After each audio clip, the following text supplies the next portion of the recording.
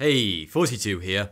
In all of history, one love affair stands head and shoulders above the rest, and has enchanted everyone from Plutarch to Shakespeare. No, I'm not talking about Donald Trump and Stormy Daniels. Roman politician and general Mark Antony, the anglicised version of Marcus Antoninus, was at the height of his power, one of the most powerful men in the world. Staying in the ancient city of Tarsus, near the present-day coast of Turkey, Antony requested a meeting with Cleopatra, the pharaoh of Ptolemaic Egypt. They had met one another 10 years prior, but the Cleopatra who Antony would soon meet again was not the naive and experienced young girl he remembered. The now older and wiser Cleopatra was far more cunning and in command of her seductive feminine powers than Antony could have possibly anticipated. Cleopatra was a keen cultivator of power and had an instinctual understanding of the personalities and vices of men who wielded great influence. Knowing that Antony was a lover of spectacle and wishing to see the riches of Egypt for himself, Cleopatra orchestrated an arrival that would nail both of these points in one fell swoop. Arriving on a giant ship powered by enormous purple sails, Cleopatra's entrance dominated the Tarsus horizon and harbour, dressed as the goddess Venus herself, fanned by handsome young boys and reclining under a radiant gold canopy. Cleopatra did everything she could to appear as though she was a goddess descended from heaven to visit Antony. She even manned her ships with beautiful women dressed as nymphs. Her performance worked. As the historian Appian put it, the moment he saw her, Antony lost his head to her like a young man. But Cleopatra wasn't done. Determined to ensnare Antony, she continued to throw lavish parties and displays of wealth, all whilst deploying every ounce of her well-crafted mastery of seduction. Her efforts were a success, and soon both were in the throes of a love affair. They returned to Alexandria, where they would tease one another, compete over who could throw the most lavish banquets, and all in all behave like young lovers. They even formed a drinking society called the Inimitable Livers, which was perhaps an unintentional pun. Together, they had twins, had coins made in their image, and would travel together as Antony sought to dominate the Mediterranean, with Antony's reckless actions causing his military to falter. But their union wouldn't last forever, with their foolhardy actions provoking the ire of Rome. They soon found themselves trapped in Alexandria as the wrath of the Roman Empire descended upon them. Antony sought to meet the Roman army head-on, whilst Cleopatra began to hoard huge quantities of riches, finery and jewels, much to the anger of the greed-stricken Romans. Yet Cleopatra was still cunning and not about to watch herself and her children overrun. Hid herself in a tomb and sent a letter to Antony telling him she'd committed suicide. Cleopatra sought to negotiate with the Romans to no avail, and her letter to Antony caused an unintended tragedy. Upon receiving the letter, Antony was said to have stated, "O Cleopatra, I am not distressed to have lost you, for I shall straightway join you. But I am grieved that a commander as great as I should be found to be inferior to a woman in courage." And with that, he took his own life. Seeing what she had done, Cleopatra was horrified, and after being captured by the Romans, soon took her own life as well. Their love affair had come to a morbid end. Now, committing suicide may not sell the idea of falling in love, but there are actually a few benefits. It has been shown to increase happiness, ease anxiety, make you look after yourself, and help you live longer. Falling in love, that is, not suicide. Whilst you might not be able to match the splendour of Cleopatra's purple sails, can you make someone fall in love with you? Well, according to science, you can. People meet their partners in a variety of ways. These days, studies suggest the breakdown is typically 39% online, 27% at a bar and restaurant, 20% through friends, 11% at work, 9% at school or college, and 7% through family. Proximity is highly conducive to romantic entanglement. In a study of over 400 soon-to-be married couples, over 50% of them lived 16 blocks or fewer away from one another when they first dated, and nearly 40% of them were only 5 blocks away. However, modern methods of dating are changing, as evidenced by the 39% of us who meet their partners online. This has increased from 22% in 2009. Conversely, people meeting through friends has fallen from 34% in 1990 all the way down to 20%. Online dating may be an appealing way to meet a partner, but don't undervalue the importance of proximity, because according to the data, if you don't live near each other, that love is highly unlikely to flourish its way to the altar. But what about your character? Does who you are, your personality, wants, desires and faults have any bearing on your ability to attract a mate? Well, yes, of course it does. But what may surprise you is that those who consistently get others to fall in love with them and have a very high frequency of relationships have 2 specific traits in common: high self-confidence and low defensiveness.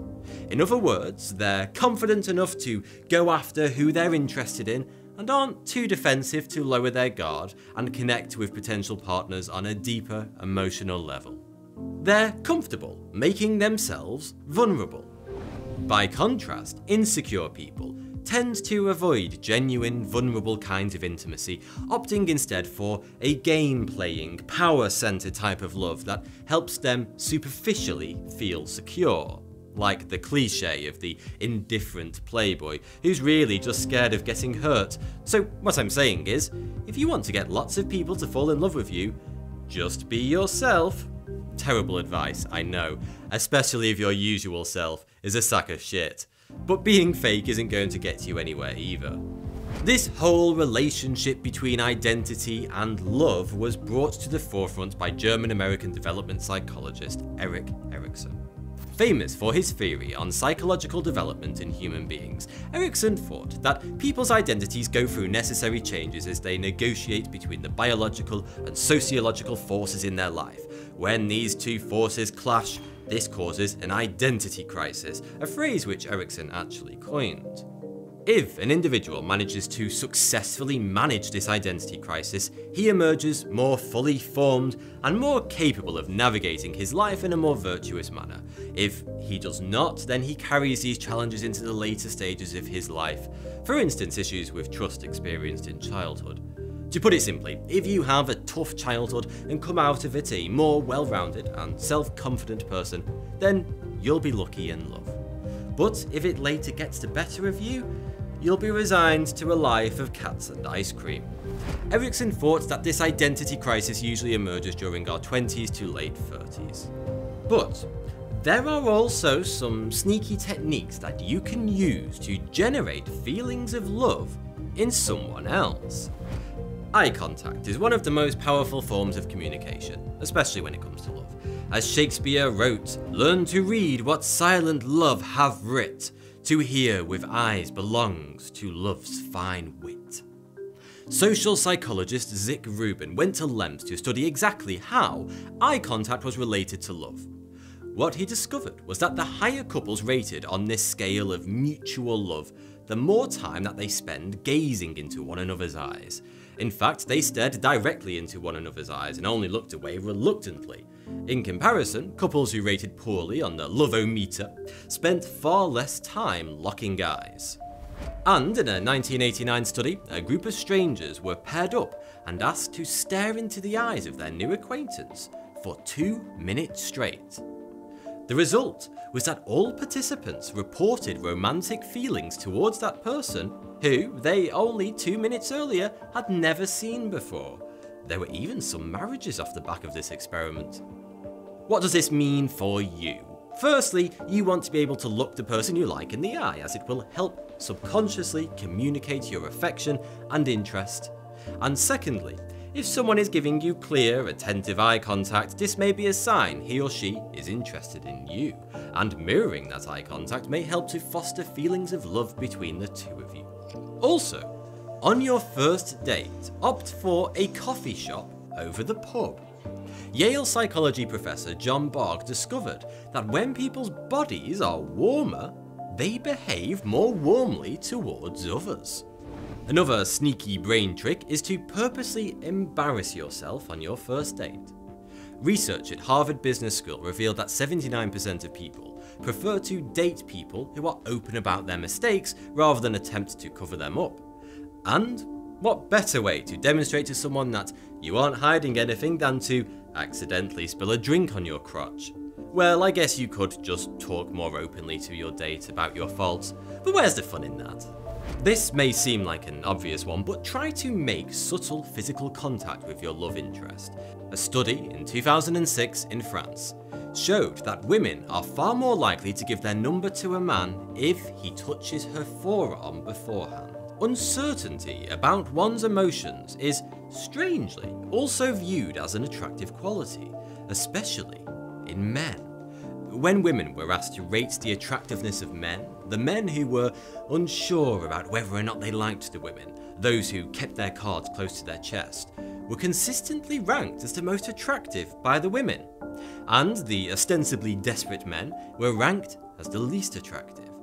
The women found themselves thinking more about these mysterious, uncertain men, which is why I like to refer to my partner as the current Mrs. 42, just to keep her on her toes. How can you apply this practically in your life? Well, don't give the game away too much like an eager puppy, and leave some guessing in her mind. However, remember that this can backfire. If you do this from a place of self-protection, game playing, or at the cost of intimacy, you're going against almost everything else that science has said works, so tread carefully. There are also certain questions that have been noted to generate feelings of love between two people. Psychologist Arran designed a series of questions that steadily increase in intimacy. He found that when he studied strangers who utilised these questions and those who did not, the strangers who did felt far greater closeness than those who engaged in simple small talk instead. The questions range from, given the choice of anyone in the world, whom would you want as a dinner guest? To, if a crystal ball could tell you the truth about yourself, your life, the future, or anything else, what would you want to know? And for what in your life do you feel most grateful? Although following Arran's specific questions will help to oil up the conversation and get those love juices flowing, there is a general rule here. If you want someone to love you, don't hang around at the shallow, small talk end of the conversational pool, because you'll never move to the deep end where all the fun happens. Another powerful and strangely overlooked technique you can employ is to be the version of yourself you think people will want to have sex with. Science shows that being intimate with someone floods both of your bodies with oxytocin, commonly thought to be the love hormone. In other words, it's scientifically possible to make someone fall in love with you using sex alone. But to ensure greater success at this commendable task, you should actively try to be someone your intended sweetheart would want to jump between the sheets with. I know you can't just click your fingers and become more sexually desirable, but whilst everyone has a different type, there are some science-backed methods that will make people be more likely to stand to attention and take notice. These are: become funnier, have a more vibrant social life, connect on a deeper level, be more assertive, smile more, wear red, especially if you're female, get a dog, especially if you're male, have a reputation for being nice and or kind, have a suave apartment, become a musician, especially if you're male, dress well and lose weight, put those cheekbones on show, engage in risks that emulate those faced by hunter-gatherers such as survival and hunting, especially if you're male, and lastly, have incredibly large breasts, and this one is definitely only if you're female. If you do these things, I can't guarantee that you will have sex, and thus a greater propensity for love, sorry, but I can definitely tell you that science says you're more likely to. All these cheap-ish techniques aside, perhaps the best thing you can do to attract others is to simply try to understand yourself a little better. As knowing or not knowing certain techniques isn't going to be your biggest roadblock to love. You will be. One of the ways you can do this is to understand what development psychologist Mary Ainsworth called attachment styles. Attachment styles outline the basic ways we go about forming attachments with others, based on our learned experience during childhood. She identified 4 of these styles, one of which is secure, 3 of which are insecure. The insecure types are anxious preoccupied. This is when you have a low self-worth, a high dependence on others, and often an addiction to validation through love. You will often never receive enough love, as it's a band-aid for the low opinion you have of yourself. In other words, you're a stereotypical needy person. Dismissive avoidant. This is where you have a low opinion of yourself, but also other people.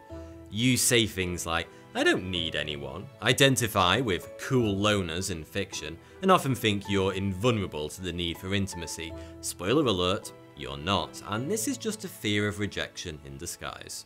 Fearful avoidant. This is where you might actively seek out relationships, but as soon as they might start to get a little serious, you bug the hell out, evac, jettison and abandon ship. You want the closeness, but you're too afraid of the vulnerability that comes with it, so you only go so far. The secure type is called, well, secure. This is where you like who you are, and you like other people. You seek out closeness, and you're willing to make yourself vulnerable for it, but you're also okay when it fails or you get rejected. It might be painful, but you can handle it.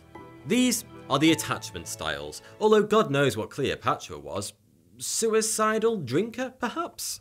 When you understand your attachment style, or more specifically, your relationship with intimacy, you will hopefully get a better handle on what is your largest roadblock to making someone love you. Perhaps it's simply your own fear of being loved. But until that happens, just invest in a dog and let it do the seducing for you. It's much easier. Thanks for watching. If you enjoyed this video, then please consider supporting me on Patreon, because it really helps me to continue to make them. You can find a link in the description below. Also, you can get your hands on a first edition signed copy of my new book, Stick a Flag in It, by heading on over to Unbound Publishing and pre-ordering your copy today. The link's in the description. Thank you.